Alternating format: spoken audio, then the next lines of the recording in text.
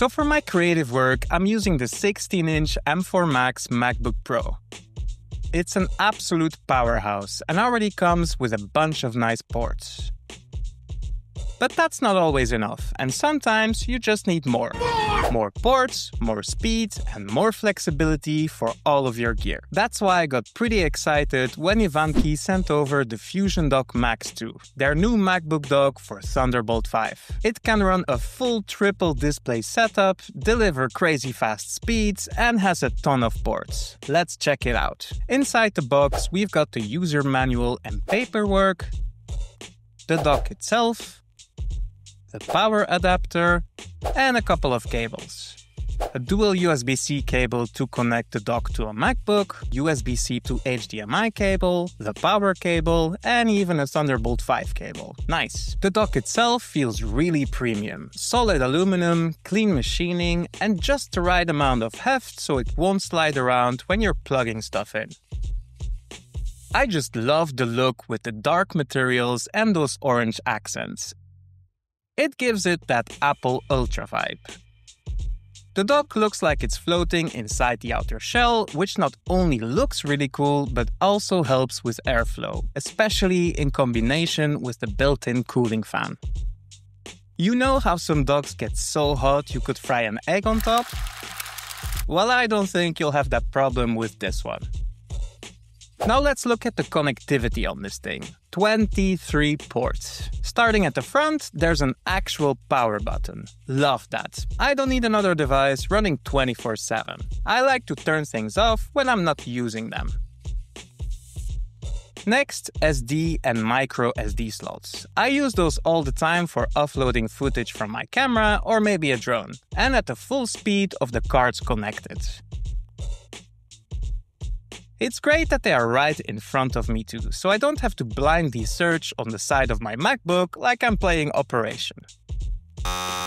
There's also a 3.5mm audio jack for headphones or a mic, useful. Then the USB lineup. 3 USB-C ports, one of which can deliver up to 30-watt fast charging, ideal for iPhone, iPad or smaller gear.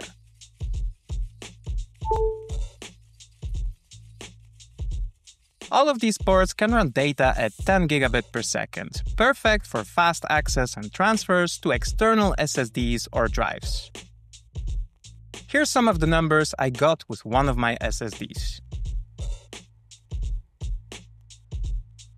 You also get a healthy stack of USB-A ports, one at 10 gigabit per second, 2 at 5 gigabit per second, and 2 USB 2.0. They all come in handy. My teleprompter and capture card still run on USB-A, so now I can just plug them in up front instead of using converters or doing cable yoga behind the desk every time. Right, now let's swing around to the back of the dock. Another audio jack. Makes a lot of sense if you've got audio gear you want to keep connected. Keeps the cables out of sight. We've also got another pair of USB-A ports, 5 gigabit per second and USB 2.0. Next, Ethernet. A massive win for me. I've been on the same old Wi-Fi network for ages and I really need to upgrade my setup. Until then, having a wired connection straight into the MacBook is awesome. No more mid-meeting freeze frames. Next, the dual upstream Thunderbolt and USB-C ports. That's where that dual cable plugs in to connect to the MacBook. It delivers up to 140 watts of power, plenty to keep a 16-inch M4 Max fully fed at full speed. There's also an optical audio port and 2 more USB-C ports at 10 gigabit per second. Perfect for my 16TB SSD RAID with my video archive and my backup and time machine drive. And again, the speed on these ports is stable and consistent.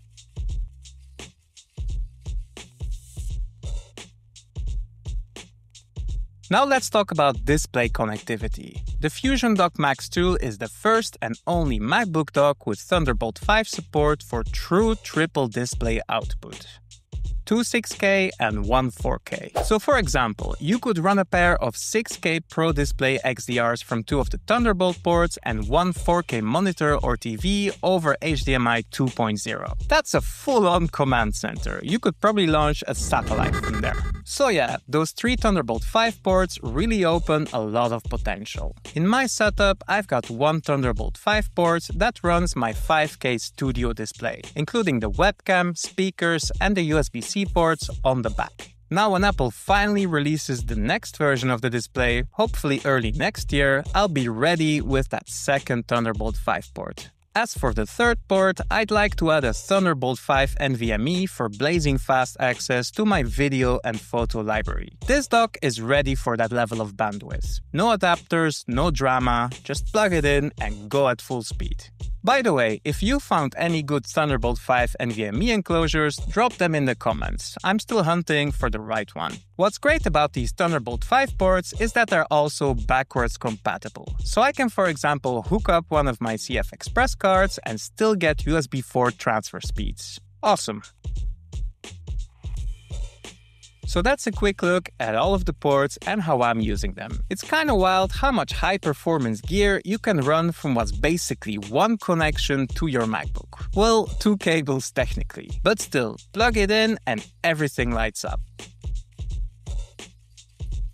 Unplug and you're ready to go. No chaos left behind.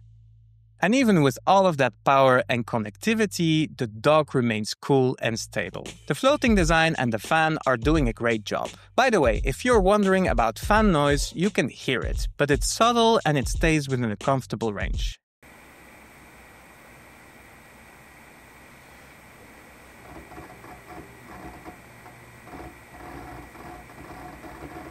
So who's this dock actually for? Well, it's clearly made for MacBook Pro users. No Intel Macs, no Windows, just Apple Silicon. If you're a creative pro, editing, photography, design, or anything that involves many tools and not enough ports, this thing fixes that. If you're mostly browsing Reddit, however, this might be overkill, but you'd look incredibly pro doing it.